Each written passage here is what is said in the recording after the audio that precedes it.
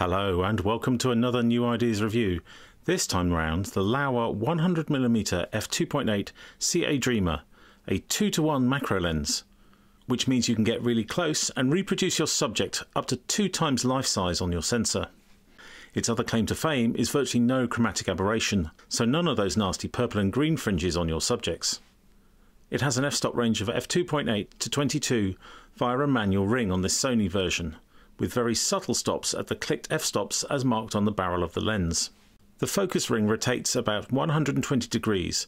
It's quite stiff, but for macro work it's actually quite ideal. Any looser than this and it wouldn't instill any confidence in trying to find focus. With the Sony version I have on test here, there's no communication between the camera body and the lens, so no EXIF data is passed between the two. The Canon version of this lens allows you to do that. However, to compensate for this very slightly, there are actually 13 aperture blades in the iris on the Sony version rather than the 7 or 9 on the Canon, Pentax and Fuji versions. This gives you a nice circular aperture from f2.8 all the way to nearly f22.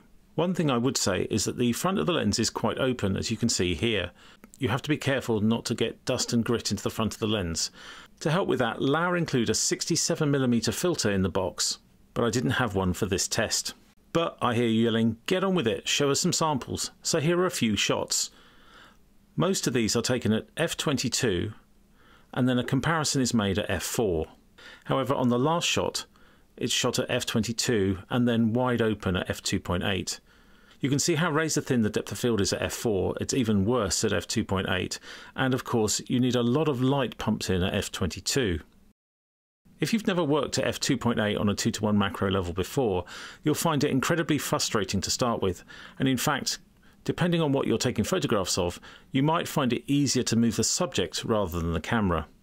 You need a rock-steady tripod and a rock-steady hand, and also it's a good idea to have a timed shutter if possible.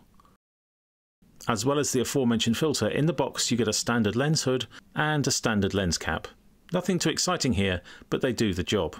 This is a weighty lens at nearly 700 grams with an almost entirely metal construction, which is good to see. It doesn't have autofocus, but it produces really good results, and I'd like to thank Venus Optics for lending me the lens for testing. Anyway, please remember to like and subscribe. Links are available in the description below, which go to help this channel, and thanks for watching. See you next time.